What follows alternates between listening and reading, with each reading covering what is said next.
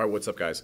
This video for you is going to take a little bit of time because we're talking about some of the really heavy, solid stuff in this concept that's going to just really push on what you know. Do what you can to be taking notes along the way. I hope you've gone back and had the chance to even review and retry some of these concepts, because this is the stuff that's going to make or break your ability to do well in the SBA. Everything else to this point, easy peasy. All right, we've got two scenarios. The first one that we've got is this online bookseller revenue situation. We're talking about the growths in business revenue after startup costs for an online bookseller and for an electronics store. In this first one, that I'm going to talk about the online bookstore, their seller revenue. The things that we should be looking for are what we've always been trying to identify out of this entire workspace. What is the growth rate? If we can find the growth rate and then also talk about the zero value, we're able to write functions that we can then take to Desmos, or we can graph, or we can solve. And so in doing that, especially at like this level, being an Algebra 1 concept, some things that we need to know about are just really what I said: write an equation, an exponential equation, given that we know two things. So the first thing that we know in the online bookseller revenue is, well, maybe we should just kind of talk about the change. How much change is there happening over here? On this side, I see a growth of +2. Then I see a growth of +6. I mean, negative, right? When you're going from -46 to -40, that's actually getting closer to zero.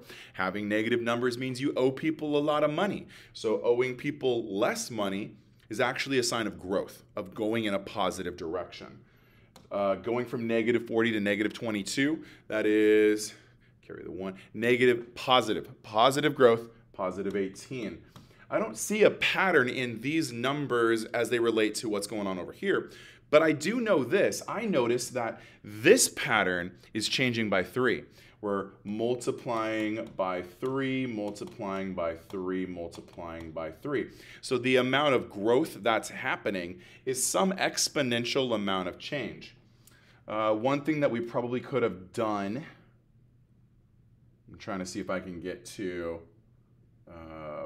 some sort of an equation out of this. I will recognize this one. The time in months, in year 0, right, in the month 0, the person owed $48,000. That's their startup cost. You got to have money to make money, so they're got to have $48,000 that they had to borrow from the bank, from lenders, from benefactors, et cetera, et cetera. So it took them, with this pattern of the change was multiples of 3, in order to get out of debt. They weren't out of debt after 3 months. They were out of debt somewhere between the 3rd month and the 4th month. So over here where it says, after how many months did it take the online bookseller to get out of debt? I'm going to put 4, because I don't know if I trust that decimal for these types of answers. And if I'm wrong, then I'm going to go back and put that decimal. Okay?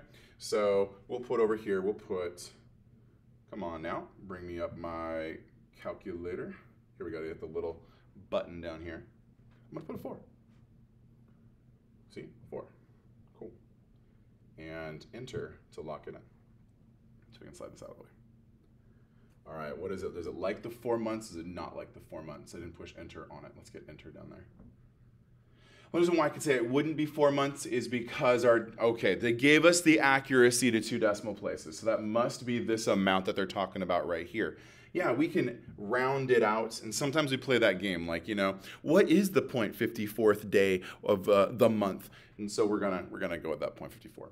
So delete, backspace, 3.54. By the way, this is just a giant tablet, this board I'm writing on, so you should be able to answer any of your Mathia off of your phone.